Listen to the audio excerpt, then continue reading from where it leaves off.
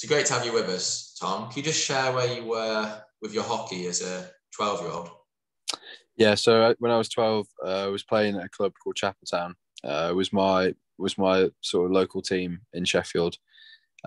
Playing just junior hockey, like on a Sunday, as most people sort of do, and like sort of like trying to think about men's hockey a little bit, because obviously I think at that point, I think you're allowed to play men's hockey until I think it was 13. So just sort of playing junior hockey, my local club, sort of small club in Sheffield. Yeah, that's where I was at. And were you playing any other sports as well? Yeah, so I was big. My kind of thing was hockey and the winter cricket in the summer. That was like I had a really good like local cricket club as well. I mean, but as a kid, played all sorts of sports. Played a bit of water polo, like classic, like swimming and things like that. But cricket and hockey were the main two for me. Yeah. Sure. And do you remember like your first county trial? That's about the age that happened. Yeah. So sort of, yeah. I didn't particularly do too much sort of representational stuff as a kid.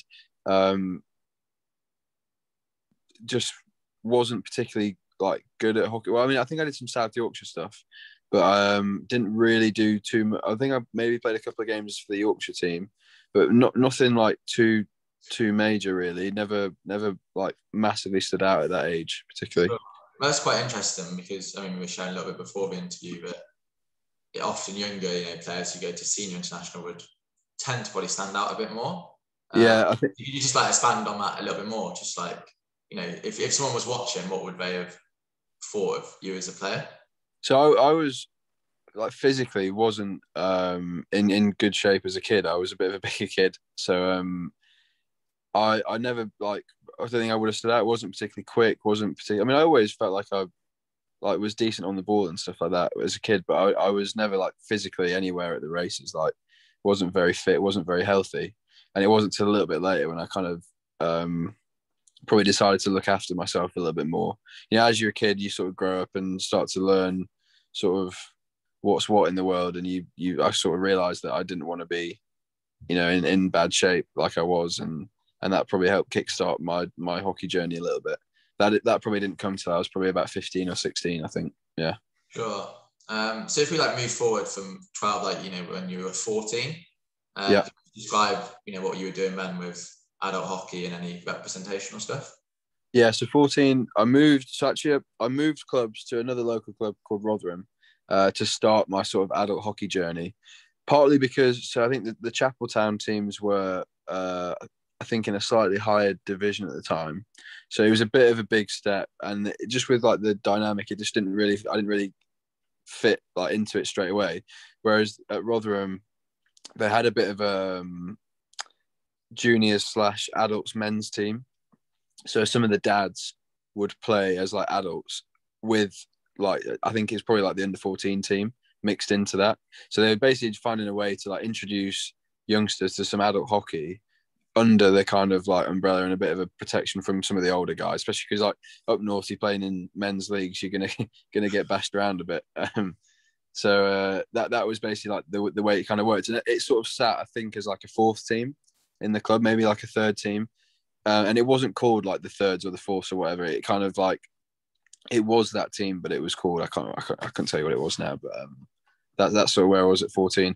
But then again, just sort of playing like minor county stuff for sort of South Yorkshire, and not really again any more than that at that point. Yeah. Okay, yeah. So you started to have your more first experience of adult hockey, and you when you're under 15s, you did a little bit of JRPC. Yeah. So I think I can't remember if I moved back at that time. I don't think I'd quite moved back to Chapeltown yet. So under 15s.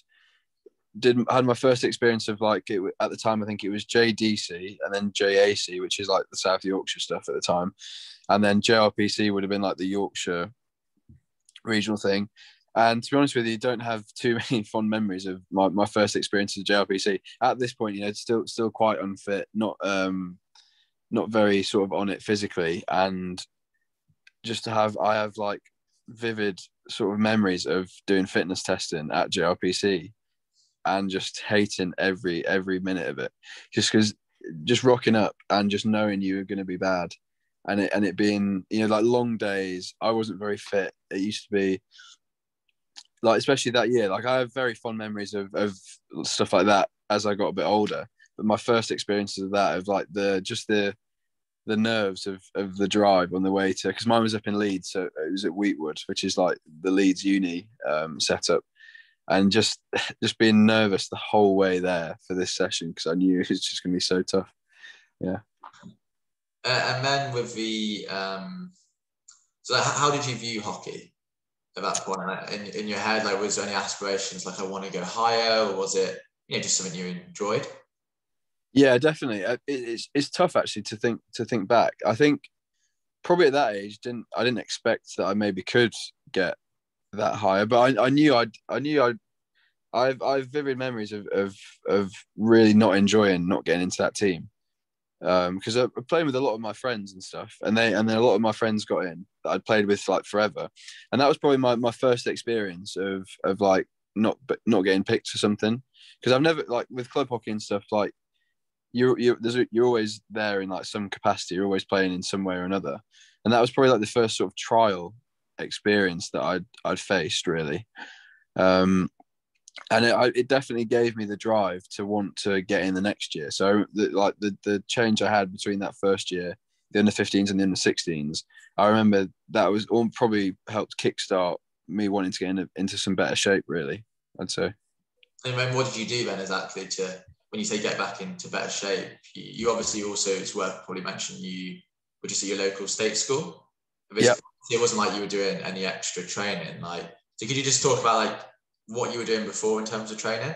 So like what it looked like, and then maybe any extra little bits you added?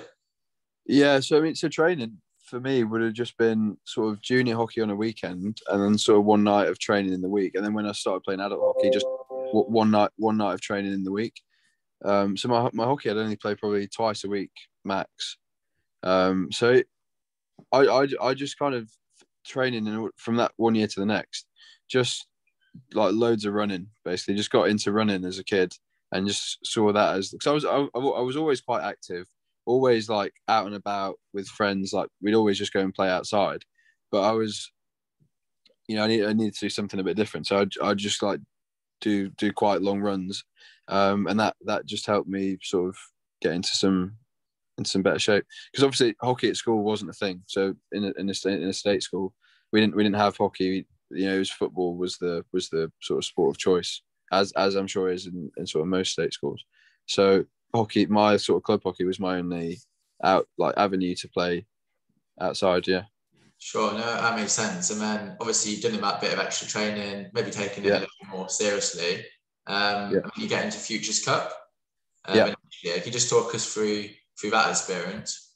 Yeah, that I've really fond memories of that trip. So I think obviously it would have been like the first sort of trip where you sort of travel and stay over with like teammates, things like that for me. So no, really fond memories of Futures Cup, especially because the year before didn't even get into the JRPC team. So from one year to not get into like the Yorkshire team to then get into like the North team was like a just like a really sort of enjoyable experience, and especially playing, you know, you playing different people. It was I was playing at the time. It was held at Cannock, so, you know, you get like everyone piles in from all over the country. And, you know, you're playing against guys that you've never seen before, and it's just like, it just feels like a big tournament as a kid. Like, I mean, it's still a very like decent tournament. But at that point in time, it was just like probably the biggest thing that you'd played in, and it had a bit more of a tournament feel about it. So um, there was like guys on the tannoy shouting things around, like the loads of sponsors there, like just busy, they're like buzzing with people, and it just felt like a really cool sort of experience. Yeah. How did you find the standard? Because you mentioned it was, you know, you're suddenly playing all these guys from the south, Yeah. Midlands, east, west. It's, you know, it's completely different, isn't it? Especially if you haven't been involved in a top club or. Yeah, definitely. I think well, like typically the North team tends to struggle at that tournament. So that's, you know, the for us it would have been I think I can't remember who I think the Saxon Tigers, as they were at the time, so like the South. I'm not even sure where it would it be, the Southeast team. They were like heavily dominant. and then it was kind of the West and the Midlands team, and then we were like a little bit below that. So that's always kind of like the way that sort of it would typically go. So it was like a massive step in standard. You're just playing, and it's a different kind of environment. But yeah, like definitely good to sort of experience some sort of hockey outside the area that I would have played in typically. Yeah. Sure. So then you obviously did this Futures Cup. Yeah. You get into England. How did you find that? Like, was it a disappointment, or were you sort of, because of the progress you made, were you quite, content about, like, okay, I've made some really good progress in that year? Yeah, I would say largely content with how I'd got on. I was just sort of buzzing at the time to get that far, having not got anywhere near the year before. I mean, don't get me wrong, you're always hopeful. I think you go to a tournament, there's like the chance of playing for England. You hope you get the email being like you've got a trial, but like definitely I wasn't ready at that point in time. And wasn't good enough. But again, I think it's just those sort of experiences where you like not getting the trial that year, or like not getting into JLPC the year before, just gives you a little bit, or it gave me a little bit more sort of fuel to like push on the next year. I think it, in a way for me, I think that probably helps rather than say I mean, obviously if I got in, who's to say that it wouldn't have helped as well. But for me, it definitely helped push me on to want to get that. Yeah. Sure. And then just to help with your progression, you made a couple of changes for your lower sixth year. So just your Yeah. club and also your school. Do you want to just talk us through that process? Yeah. So going into, I was so I'm like an age trapped player. So I would have been, so I'm an October birthday. So my sort of under 17 year was year 11. So that year when I was in year 11 at school, Sheffield Hallam, who were like pushing for promotion into the Prem at that time, probably like they were the best team in the North Conference, so the best league in the North like division. Invited me down to train once a week with those guys, so which was good because I was back at Chapeltown now playing men's hockey in it was like a decentish league in one of the northern leagues. I think I can't remember, might have been North Prem or North One, like beneath the conferences. And I actually can't remember how we sort of ended up in that situation. But I think I might have played against one of the Sheffield teams, and they'd invited me to come down and train. I think they kind of did it with a few clubs. They'd sort of like go around the clubs like in the area, like, and then see if there's any guys that would come in and train a bit. And that was really good. So I was saying to you before, at that point in time, there was Phil Roper was at Sheffield Hallam, Brendan Creed, David Goodfield, all guys that are in the senior team now when they were at university. Liam Ansell was there the following year. So like some really like talented young up and coming players at that time were at Sheffield. They I think that year they won the Bucks competition, so they're like the best uni in the country at that point. So I remember going there, being way out of my depth, but it being like a really cool environment. Like the guys were really welcoming, gave me loads of tips, loads of help, and it also made the transition easier for the next year. So that was year 11. Then I actually moved to Sheffield in my upper sixth year to play club hockey when they got promoted to the Prem. So I would have been sort of 16, 17 in lower sixth, playing Premier League hockey. And that year is the year that I got into the under 18s, probably largely due to that sort of exposure. Being able to play in the best league as a really young player at that time was just invaluable. Even though I was probably only getting, I'd say 20 minutes, 25 minutes a game. Like I wouldn't play massive amounts, but being in a training environment like that and playing that standard definitely gave me the edge as a under 18. Yeah. Sure. And like, what was your mentality like as a young player going into that environment? It's a massive step up to go international. Yeah. And you're playing with, guys who are a bit older than you. Not so old that, it's a massive age gap, but a little bit older uni students. How did you, what was your mentality like? I think just to try and sort of sponge up as much as I can. I think, these guys are all in their own right, like really good up and coming, like the next sort of big thing players. So I was just trying to learn as much as I could, take as many tips on board, and also just enjoy it. Like they were a great group of guys to have grown up with and to experience with. Like they were yeah, just really just try and sort of take it all in. And I'd say at that point, the Premier League was more difficult than the under-18 stuff. It was different. It's quite hard to compare. But I would say like going and playing a Premier League game against one of the top sides in the league was harder than it was playing a junior international game. So that had obviously set me up well to try and to help me get into the England team. Yeah. Sure. So then, how was Futures Cup under 18? Yeah, Future Cup under 18 is probably like one of my favourite tournaments as a kid. So we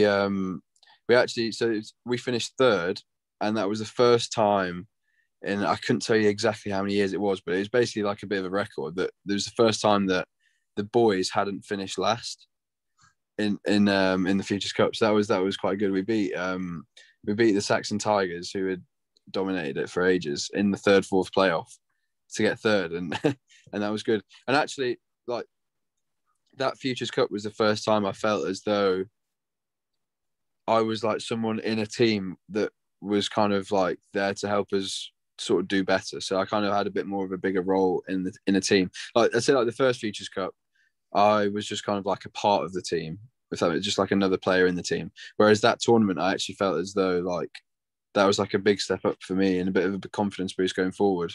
And I think just given that I was playing Premier League hockey, I probably had a bit more confidence in my own ability going into that tournament, knowing that it's not going to be as hard as what I'm doing on a weekend and stuff. Yeah, it must have been a massive confidence boost because before when you went to Futures, it was almost like a massive step up, and now it's almost like a step down a little bit. And much more comfortable with. And then do you want to just talk us through the process of getting selected for England 18s and like the trial day as well? Yeah, so for England under 18s, it's a big trial. So we were at Lillishall still. I think the under 18s still go to Lillishall. But quite a few guys get taken forward from Futures Cup. I don't know, it'd be something like 40 or 50. And I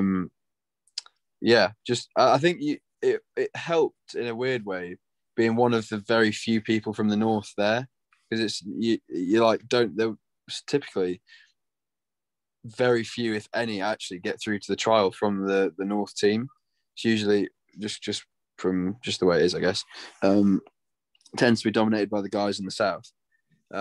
So it's almost like it was probably helped me out a little bit, because they're like, you're a bit of a sort of unknown entity or something, like, especially me as someone who's not come through the England system, not played any junior international hockey at that point. It's like someone who's probably come in that they've not seen before. So it might have helped them sort of have a look at me, because I imagine it's probably quite a tough job. You get 50 guys turn up and you've only got a few trial days. You need to whittle the squad down and you want to see everyone. But it was tough. That's like there was a lot of like fitness testing, a lot of like, I assume like they just wanted to like quantify things, I guess, and stuff like that. So like under 18s trials were tough. It was like, it is a little bit stressful, I think, in hindsight. You're a little bit sort of anxious about it as a kid, and you want to sort of impress and stand out and get picked. But I had a great time England under 18s.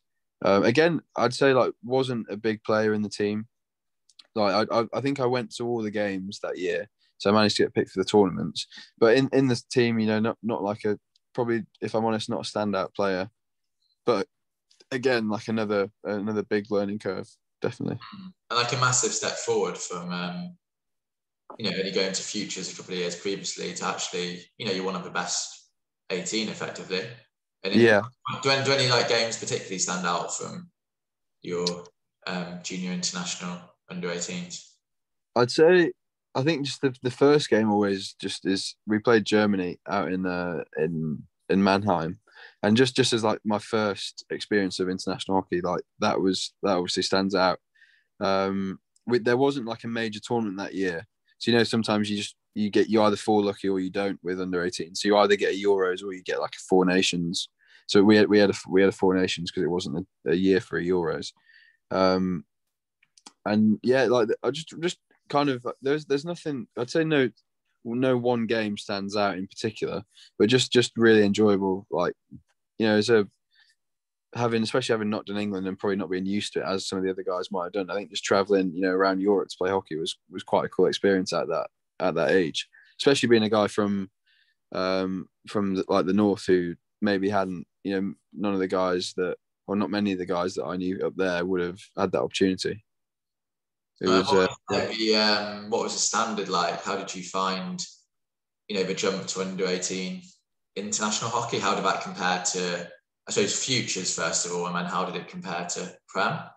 Yeah, a big step up from futures. I think just the standard was just far higher. And it was it's difficult to describe sort of the difference between like junior international hockey and Prem hockey at the time. Just trying to think back, I'd say like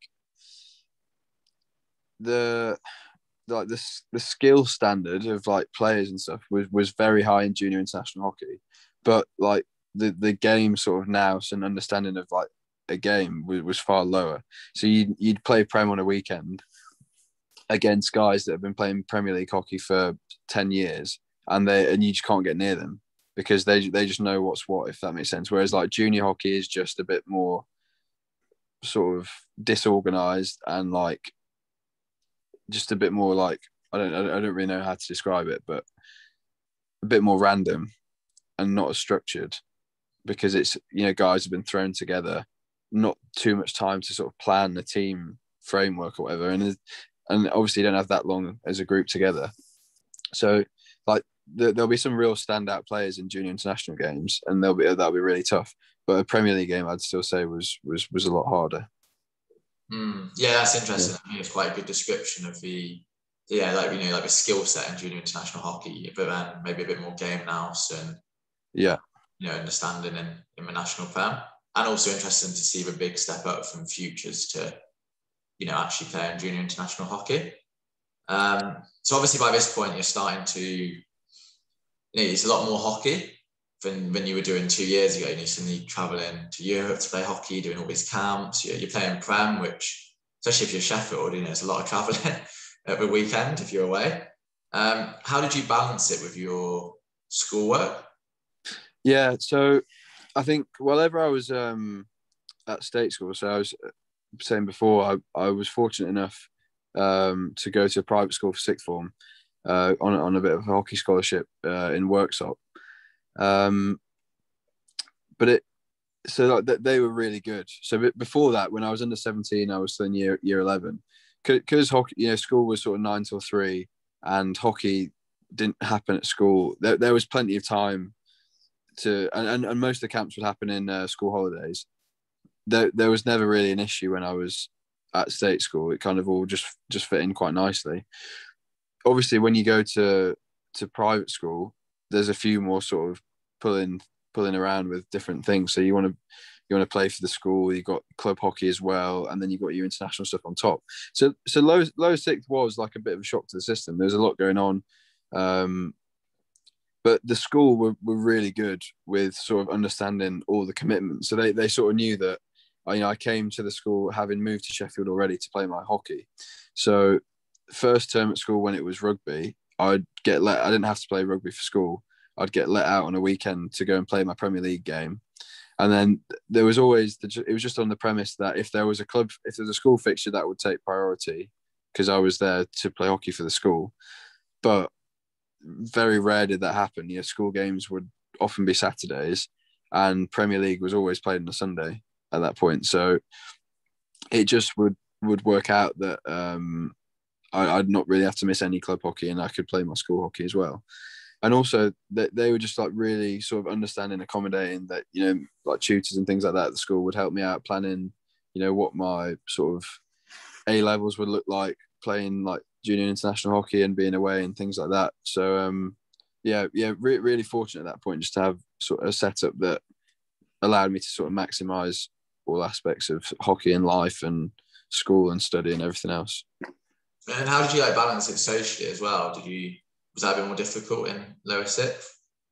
I don't think so. I think from memory, I don't feel like I missed out.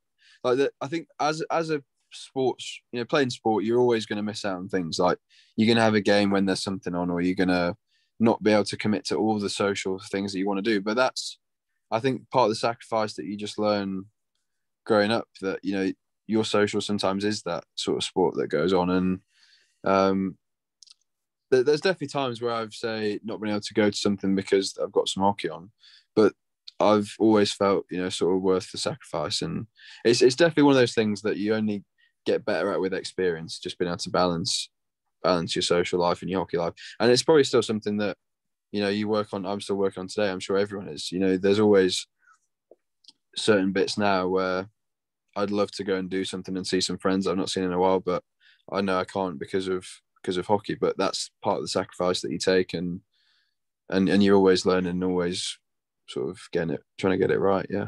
Sure. Yeah, I think that's an important point. But it's that constant evolution, and you might not get it perfect when you're 16, 17, but no, you keep learning forward going as well. And then just looking back at your whole journey, is there any like one big tip which stands out for a junior performance player? So for me, it would be just making sure that you're always being pushed and always being stretched. So my journey in hockey, I didn't stay at the same club for the same sort of bit. I've sort of bounced around as it sort of fitted right, just to get that extra bit of stretch and bit of push. So, I moved from my sort of family club to another club to get my first bit of adult hockey, just because it kind of was that bit of extra push that I needed, and then moved back to that club to play adult hockey a bit more like in a bit of a higher league, just again to get that bit of stretch. And then, like I was saying with the Sheffield stuff, going to a team playing Premier League hockey, or trying to be a Premier League hockey team as like a 16-year-old and training once a week, again, way out of my depth, and you're just able to learn and take in a bit more than you would be able to otherwise. I'd say that's just the big takeaway for me is always try and be a little fish in a big pond. I think if you're ever at the point where, as a kid especially, you're a big fish, I think you're probably not learning enough, or not in an environment where you can take enough in and learn from other people. I think it maybe sort of suits me as a person that way anyway. Like, I always much prefer being in an environment where there's like loads of great players, because I feel like I can learn off other people. It's part of the reason why I also came to Surbiton when I moved down south. Is they'd won the league 3 seasons in a row before I came down. I was like, I want to be like I'm not going to be like the big player in this team. I want to like be a contributing player that can learn off all these guys that are kind of that way, that sort of setup. So that's would probably be my sort of like significant takeaway. Yeah, no, thanks for that tip. I think you can really see it throughout your journey. How you've really progressed as you've gone through the ages, and even post 18 as well. It sort of it takes quite a lot of bravery to make those decisions, and as you sort of said, be that small fish in a big pond rather than the big fish. So yeah, cool. Thank you for your time. No problem. Great to have you on board as a mentor.